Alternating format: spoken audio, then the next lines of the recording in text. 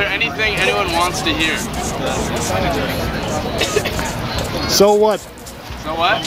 Okay.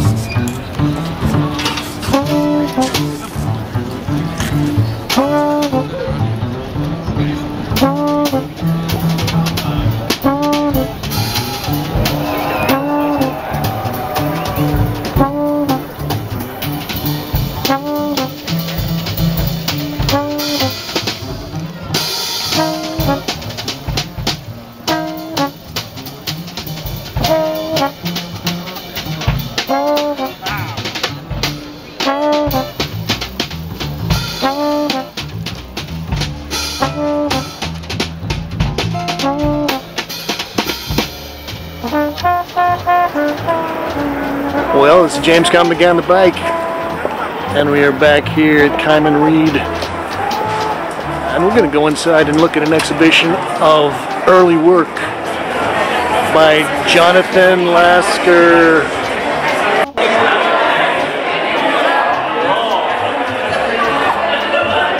Well, Jonathan has got a lot of fans, and unfortunately I couldn't get a copy of the gallery guide, so I don't have the titles or dates. Brian Belot. And I think that this work goes from about maybe 76, 77 up to 1985.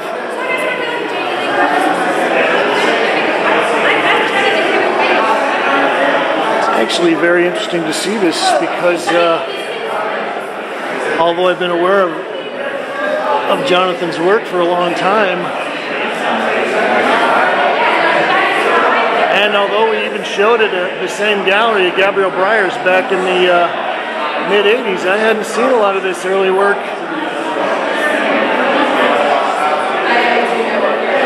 And even the early work that I did see was mostly a fairly small scale stuff.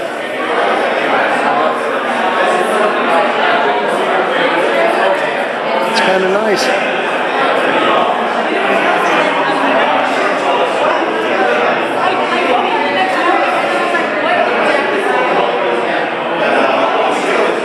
There's kind of an odd quality about a lot of this.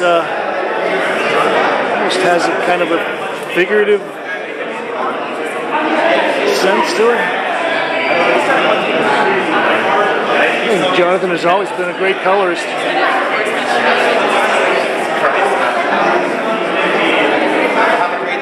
What do you think of the work? Spectacular. Devastating. Are you a fan? Fruity, fantastic, funky, fun.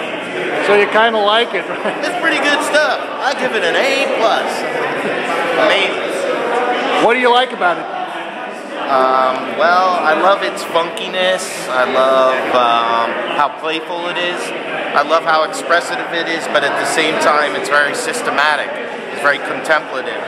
Though it's about gesture, he's kind of harnessing gesture and comparing gestures, so that you feel like there's a lot of thought going on behind it.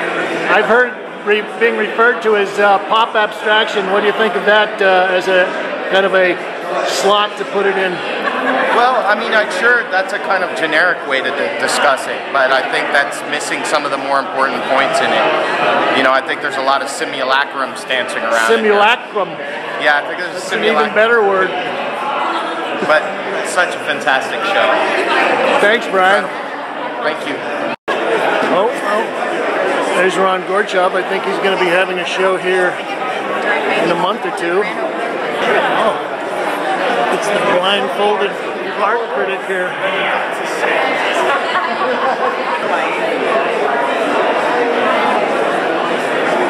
Jonathan's got a lot of fans in the kind of the abstract painting world here. There's Joe Fife, John Zinser, and this is a very informative show to see how he has progressed from this stuff, which I would say relates to the classic abstract expressionism.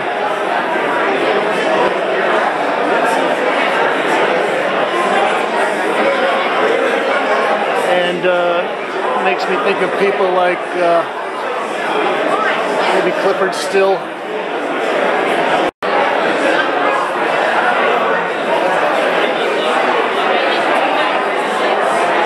These are actually kind of risky pieces. He's washing in the background and sort of knifing in these blocks of black and white on top.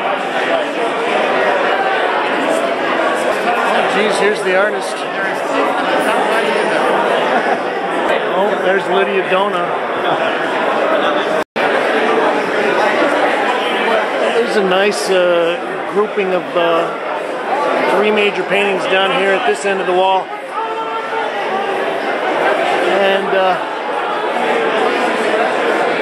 it's nice to see him breaking out, and you can start to see that he's a little thicker paint on the canvases, and also these kind of black floating lines over the top are a motif that he'll develop a lot more in years to come.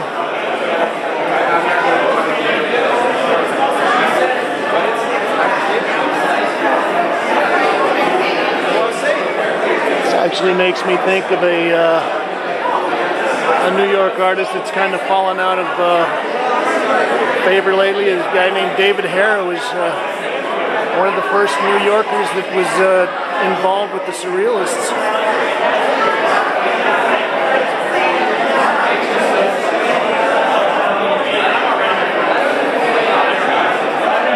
That piece is probably about 5 by 6 feet.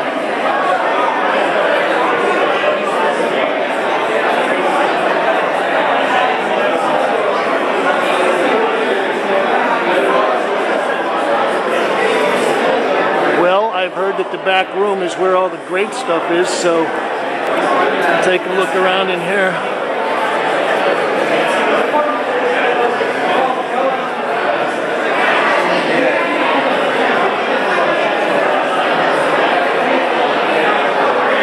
This is a nice piece. Nice weave with the red.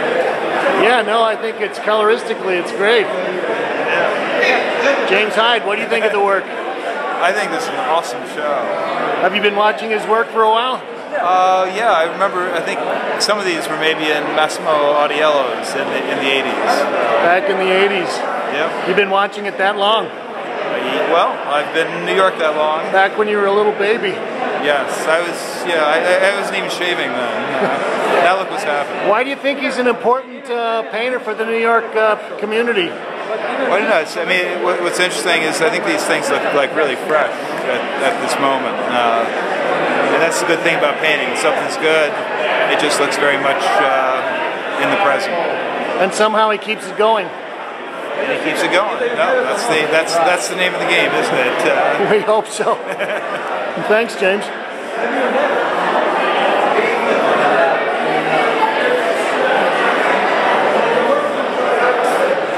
Now, I think also this might have been the time that people like Elizabeth Murray were coming on the scene, and it's kind of a, I guess what you'd call a funny, wacky version of abstraction.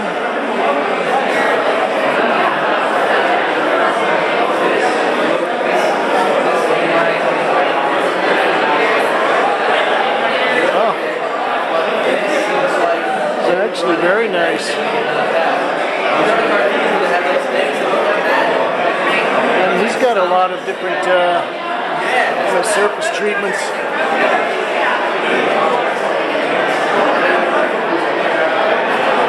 Oh, I like that yellow W form.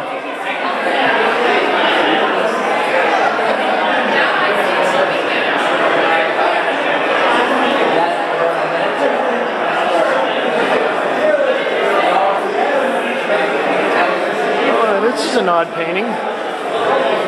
Normally doesn't get as regimented as his striped section here in the back.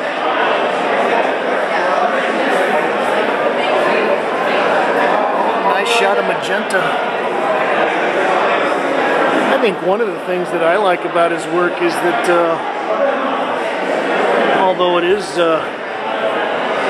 abstract and he's slopping a lot of paint on there, it's like he's worked these all out beforehand, so there's not a lot of hesitation. This is all very direct stuff. Let's see what's happening in the back room.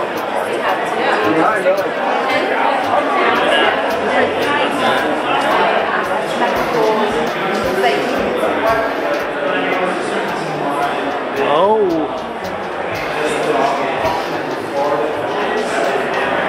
Well, this is new. I was out in Venice, I guess, maybe in the summer of 2010, and saw an exhibition at the LA Louvre out there, and had a lot of this kind of work. This is what people love. Oh, I'm going to take a peek at this. This is a Tel Ar piece. And I guess he's going to be showing here soon. Well, this has been a brief, cursory viewing of Jonathan Lasker's early work here at Cheim and Reed in West Chelsea. Thanks, Kate.